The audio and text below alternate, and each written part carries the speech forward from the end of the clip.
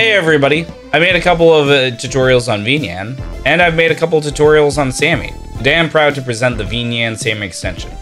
This extension can both send messages to VNyan from Sammi, as well as listen to messages from VNyan inside of Sammi. To get this extension, you'll need to go on my Ko-fi. First, let's talk about the prerequisites that you will need for this extension. I needed to make a WebSocket proxy to send stuff to VNyan, so I had to do some stuff with Node. You will need to install Node.js, just get the latest LTS, anything should work. Then, the next thing you'll need to do is go to my Ko-fi page and download the extension. So this is free, whatever you want, doesn't really matter. Go ahead and download the SEF file. And now what we're gonna do is we'll go into Sammi, we'll click on Bridge, we'll say Install Extension, you will go to wherever the SEF file is, and you'll click on it. Now you'll see there is a new deck. So what you need to do is go into this deck, click on this, and run this button twice. The first time, it'll probably say that the files that it's writing to doesn't exist, so that's why you need to run it twice. Now that you run it twice, you'll just restart Sammi. So I'm gonna go ahead and close it, and then open it back up again. And now it should work. Just a little bit on the internals, this lays down the files, and then this is the startup button.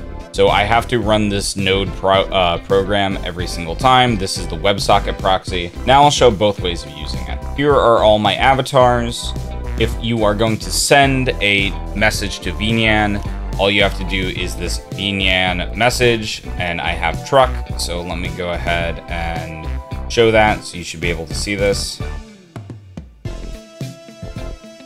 Here is my truck WebSocket command. So if you are sending a message, you need to have this WebSocket command node hooked up to something for it to work. Now let's talk about going the other way.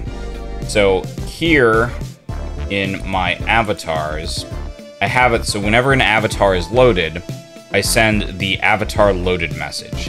This always has to be ws://localhost 8002. This port cannot change. Then, inside of Sammi, you'll go into the triggers, and then you will do VNyan avatar loaded.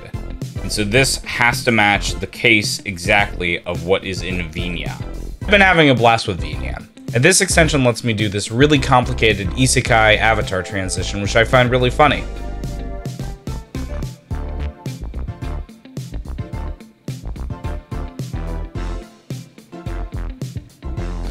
And that should be it. I hope you guys find this helpful. I'll see you later. Bye.